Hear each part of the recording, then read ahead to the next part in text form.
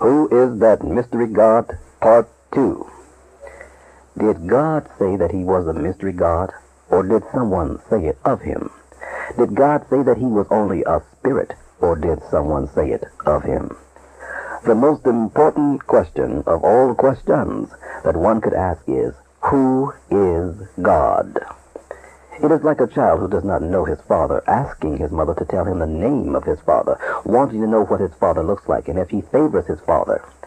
Can we not ask the same question who are seeking the knowledge of our Father, God?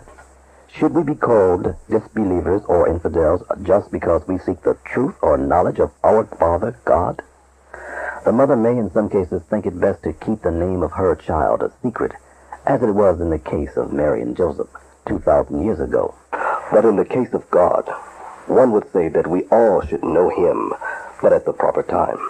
It has been for the past 6,000 years that we had to wait for the proper time to hear just who is our Father. For the false God, the devil, would not dare tell us lest he lose his followers.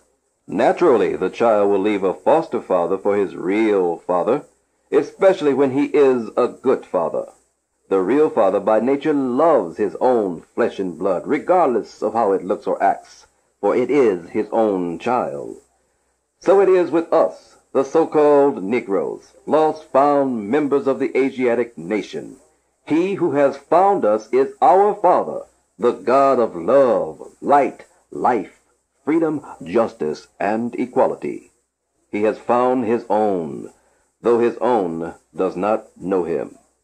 They, the so-called Negroes, are following and loving a foster father, the devil, who has no love for him nor their real father, but seek to persecute and kill them daily.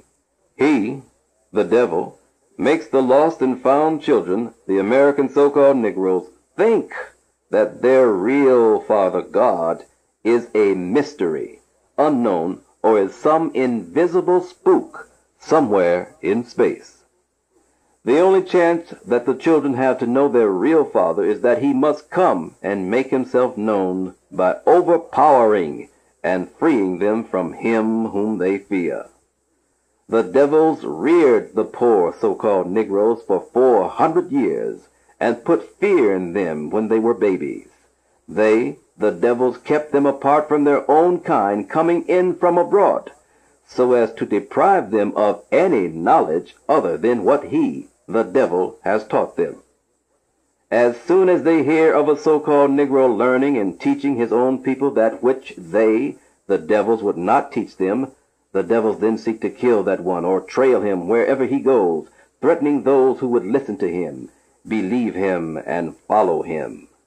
Knowing that their very presence and inquiries might frighten or scare Negroes, they ask, "What is it this you are listening to and believing in?" This will frighten most of them away from accepting his or her own salvation and keep them from returning to their own God, religion, and people.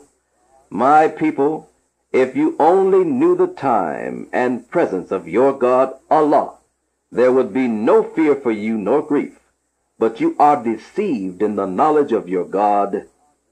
If your God were a mystery, you and I would be a mystery people. If he were a spirit and not a man, we would all be spirits and not human beings.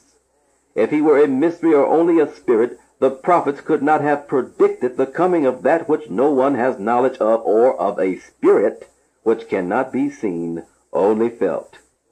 Because of the false teaching of our enemies, the devils, God has made himself known. For I teach not the coming of God, but the presence of God in person. This kind of teaching hurts the false teachings of the devils, for they knew that God would come in person after you. They, the devils, also are aware that God is present among us, but those of you who are asleep, they desire to keep asleep. The enemies of God today are the same as they were thousands of years ago, thinking that they will be the winner against him. America, for her evil done to me and my people, shall be isolated and deceived by her friends. The heavens shall withhold their blessing until America is brought to a disgraceful ruin.